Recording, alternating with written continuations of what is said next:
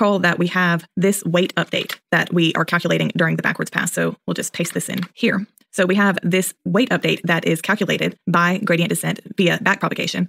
And this weight update is then going to be used to update the current weights in the network. So specifically, we take the old weight and subtract from it the weight update value. And then this difference is what is going to give us our new weight. So for each weight in the network, we calculate the weight update value with gradient descent.